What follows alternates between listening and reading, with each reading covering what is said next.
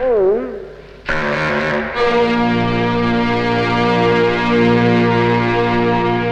need each other. We are bound together by hatred. He wants to kill me. But he's only a cat. A cat that sooner or later will kill me.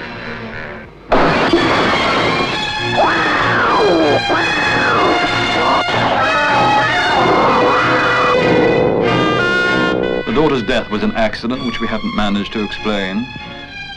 An epidemic of accidents, and all of them pretty weird. Death is not the end of everything. Just the beginning of a new journey. I want to speak with them. But there are limits. Barriers. We set up those barriers in self-defense.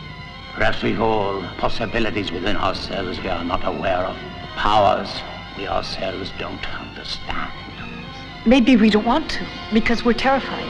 I have such powers, and I'm not terrified.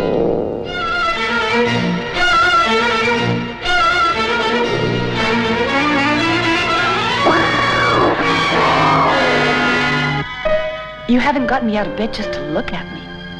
Well, I think it's a good idea. Well, I hope you've got a better one. Better, but not so good. Now, I need some more information on your theories about cats.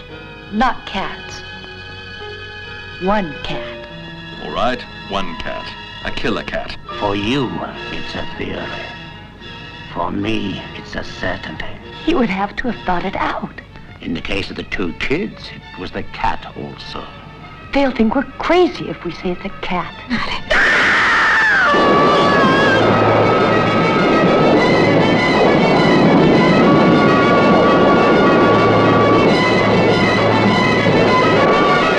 Wasn't the first time I've kept an eye on him. My last night, there he was at the cemetery. You actually heard him talking to the dead? God knows what you're capable of seeing when you've had a few. But I tell you, I did.